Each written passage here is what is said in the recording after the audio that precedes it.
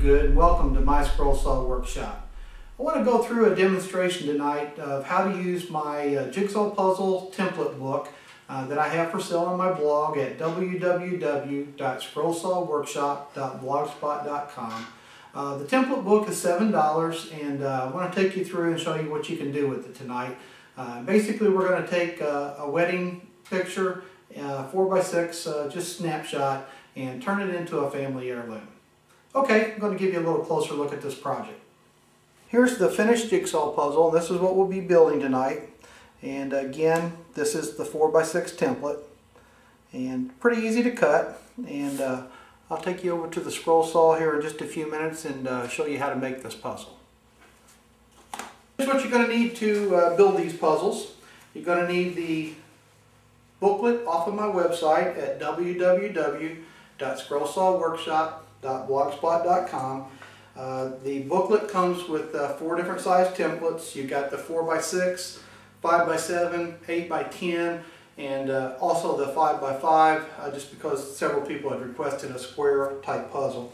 And for each of those templates you have different size puzzle pieces, all the way up to the largest being the 8x10 with 320 pieces. So you're going to download the booklet, and that booklet's available on my site for $7. You're going to find a picture that you want to make the puzzle out of. In this case I've got a 4x6 wedding picture. You're going to need a couple pieces of Baltic birch ply cut to the size of the puzzle. You're going to need a 1/4 inch and a 1/8 inch piece. The 1/4 inch is what we will make the puzzle out of, and the 1/8 inch is what we'll apply the template to and put it on top of the puzzle as we're cutting. You're also going to need some fine scroll saw blades. In this case I'm using a Flying Dutchman Superior puzzle blades, and I think you'll find those are real nice. You can also use some of the jeweler's blades if you can find them, but they're hard to find.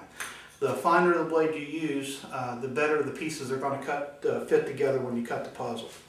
You're also going to need some spray adhesive that you'll use to apply the picture to the Baltic birch ply and also the template to the ply.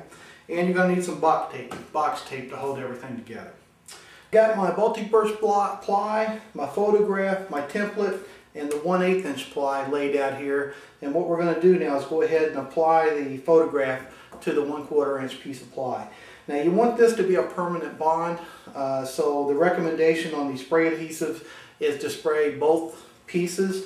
So I'm going to go ahead and take the photograph. Now generally what I'll do is, because I keep this glue up board here kind of dirty all the time, I'll take the photograph and just lay it on a couple of blocks as I spray it.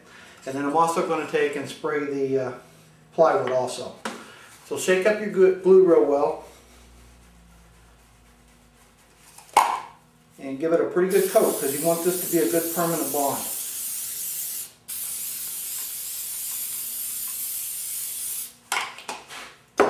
And now, without letting it sit too long, go ahead and take your photograph and apply it to the piece of Baltic birch. You do want to make sure that the back of the photograph is clean and no sawdust on it, and the same with the board.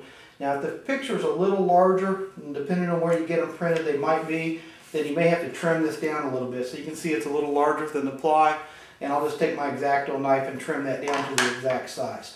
So get a good bond there, press it down, make sure it's seated real good. Now we can do, with the template, we're going to apply it to the 1/8 inch piece of Baltic birch.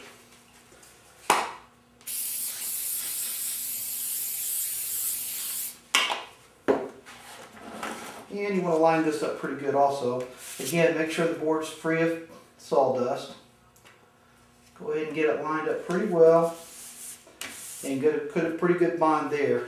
Now once we take this over and trim the back of the picture off a little bit, we'll apply this template over the picture, we'll tape it up, and then we'll begin cutting on it. I'm over here at the scroll saw now and I'm ready to begin cutting.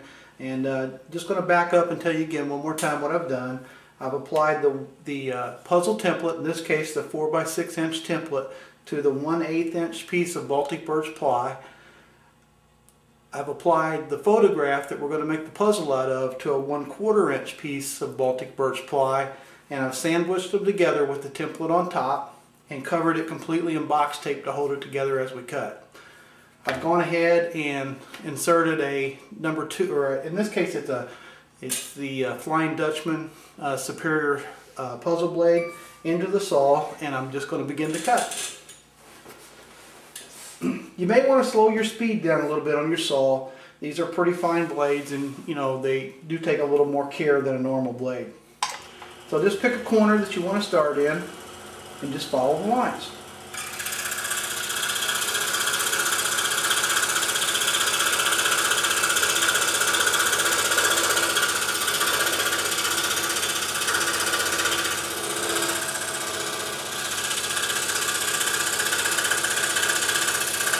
Take a break here and give you a couple tips. The first tip is when you're cutting out jigsaw puzzles, it's really important that your blade be square to the table. So you do want to, get your right angle out and make sure you're good and square to the table. Otherwise, when you go to pull the pieces in and out, they'll pull out one way, but they won't go in the other or pull out the other direction. So make sure your blade's nice and square.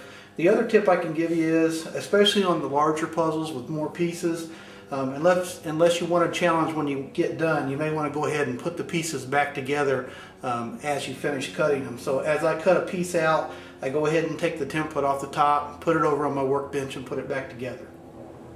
Okay, I've got the puzzle all cut out now, and I've got the template pieces all removed. Made sure I got all the tape off of the back of the puzzle on the few pieces that there were. And as you can see, I go ahead and put it back together as I'm cutting it. Now, when you get done, you're going to sometimes have a little bit of fuzzies on the back of these, and you want to clean that up. And the way I do it is pretty simple. I just take the pieces individually, get myself a little piece of sandpaper, and I'll just slightly sand them like this. And then I'll take a look, and if I've got any more, sometimes I'll do a little more finish sanding. But once I get that done, then I go ahead and assemble all the pieces.